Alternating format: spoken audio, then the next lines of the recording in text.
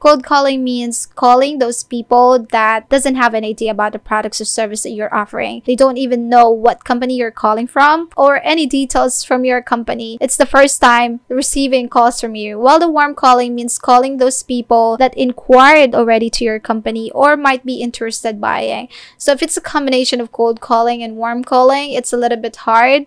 Plus, you need to get their banking information, which I never experienced yet. But I think it's fun because you need to close the whole sales process. Because in my experience, I just need to make the customer interested about the products and then transfer them to the real sales representative. And they were the one responsible doing this kind of thing.